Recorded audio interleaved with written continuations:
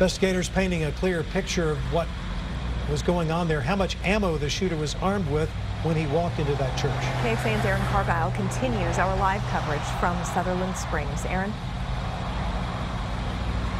Robert and Shannon, the entire block around this church building is still roped off with crime tape tonight. The plan tomorrow is for detectives to map out the forensics and the trajectory of all of the bullets. Tonight, actually, DPS just told us that that shooter emptied 15 magazines, each one with the capacity to hold 30 bullets. That means if all of those magazines were full, he could have pulled the trigger 450 times.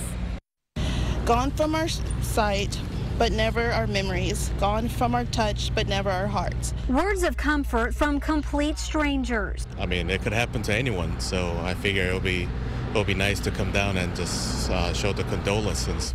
Day Chong and Jessica Stevens made the drive from San Antonio with church friends to drop these off near the church. I can tell you that the scene in there is horrific, is not even a word to describe it.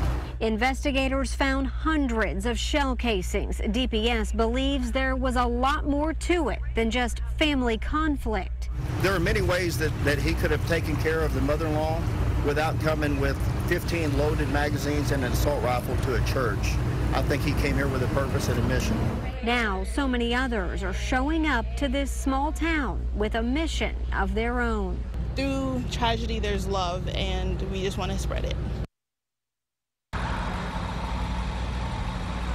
And local pastors are organizing a community-wide prayer service on Wednesday night. It will be at the Floresville High School football stadium starting at 7. They hope it will be a time of healing and unity.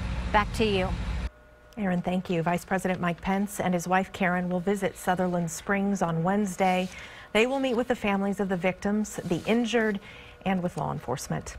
Tonight, the Air Force says they are looking into how the suspect, Devin Kelly, got a weapon in the first place. His 2014 conviction for domestic violence should have disqualified him from being able to buy a weapon.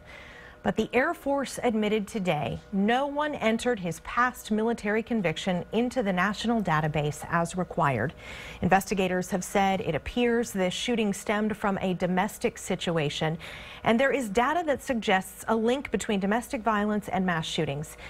Everytown for Gun Safety is an independent, nonpartisan charity looking to understand the causes behind gun violence.